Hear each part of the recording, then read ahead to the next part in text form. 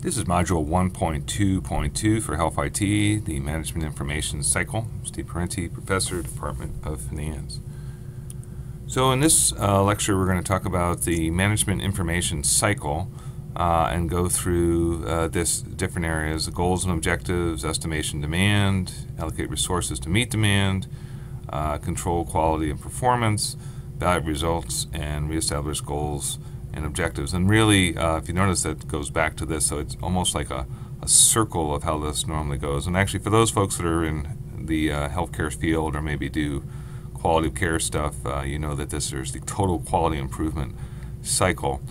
And I'm sorry, you just have to forgive me for this one. But all this time when I think about this song from the 70s, I'm that old, from Harry Chapin, who's a fabulous artist, did this song, Taxi, just a fabulous song, but he has a song, All My Life's a Circle, that really captures this whole idea here. If you just bear with me. All my life's a circle. All a circle, that's right. See, even it says circle there.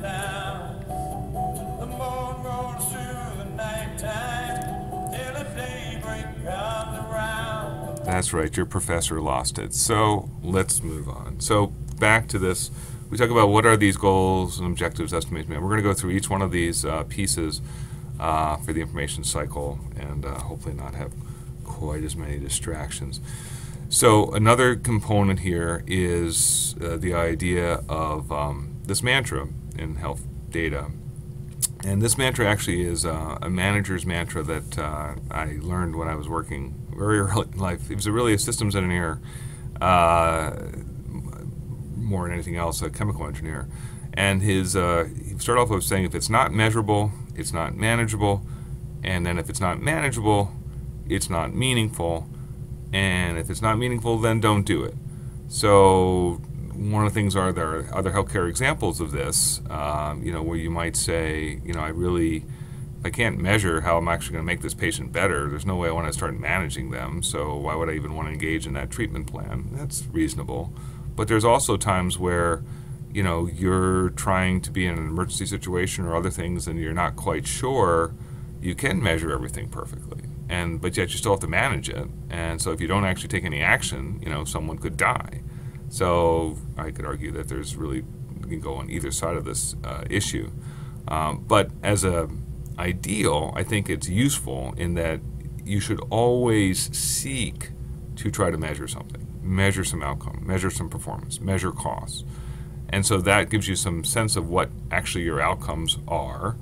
And then because of that, then you can actually find meaning in it and can translate that to others, because let's face it, healthcare is a hugely expensive enterprise.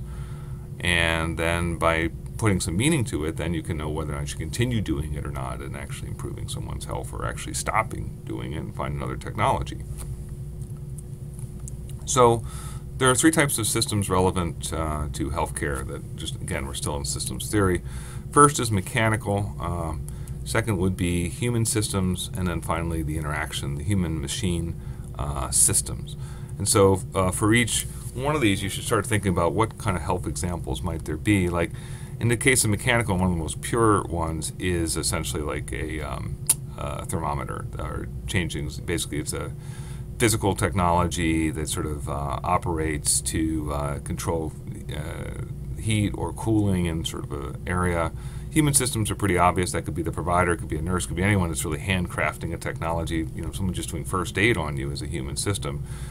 And then as far as human-machine systems, it could be, the ultimate is the heart-lung machine, something that's in an ER setting or in a ICU, intensive care unit setting, where in effect you need the humans and you need the technology to keep the folks going. And there's many different illustrations of those. You can think of others as but there's radiology systems, different types of things in emergency room care, robotic surgery, the Da Vinci machines. All those things come into play there as well.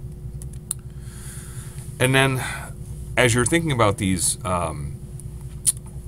different types of systems, one should keep in mind what are your objectives with these systems. Again, this is getting to that issue of like what's measurable, right? And so that you can manage things.